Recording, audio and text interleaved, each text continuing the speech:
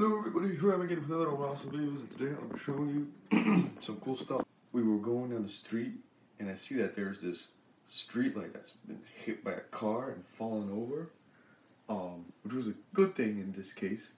Go around and I see that the light's still there and it looks like this. So yeah, this thing is actually pretty big. See right there, comparison, but it's much thinner than the normal street lights. That's what it looks like from the bottom. Really alien-like design. I already took out all the insides. See, it got broken off. But this is the panel that was on the lights. Really nothing underneath. I'll show you how big the actual light is. That's it. Just a bunch of LEDs. And that's how thin it is. That's about 1.5 millimeters, maybe 2. I mean, this is really cool. From this stuff compared to this stuff, you know, this takes 480 volts. You see it right there, 180 watts. And this takes 120 volts, 400 watts. But it's not too hard to turn it on. So to turn the light on, what you're gonna have to do is you're gonna have to put on your safety. Make sure you can't, so you don't have a connection with the ground.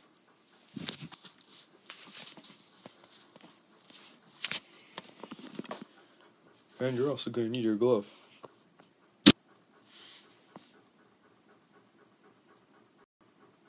So next thing you're going to do is right here, you see these 2 nice wires. So, you know, this goes to the dryer. With nobody needs that. So, unplug that. Push that aside. Now, spoke to an electrician. He told me it doesn't matter really which way this stuff goes on to, what side it goes on to.